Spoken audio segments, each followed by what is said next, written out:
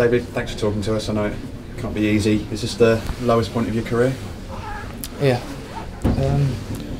It's hard to stand here and put anything into words, really. It's a disappointing time.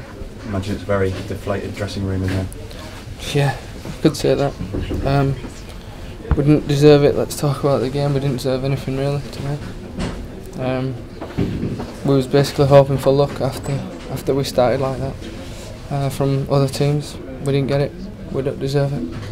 What would you say to the travelling fans and the home fans as well? Cause stick with us. We're trying to bounce back next year. There's a lot of players that believe in the club and want the club to be back where it belongs. So, what can I say? They're the best thing about today.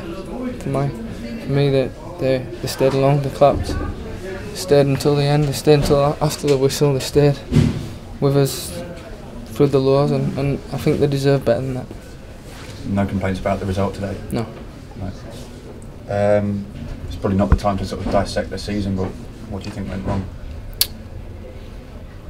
It's hard to say. It's mistakes, but there are things to do behind closed doors and dissect. I think we should start next week. Still a game to go, obviously, Crystal Palace. How do we pick ourselves up and then try and finish the season on something of a high? We have to do it for the fans. We have to get 3 points for the fans,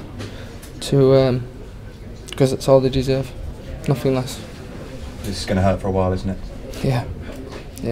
It's hurt me from 1-0 down, 2-0 down, 3-0 down. When they scored the fourth, it was the final whistle goes and you still can't believe it. But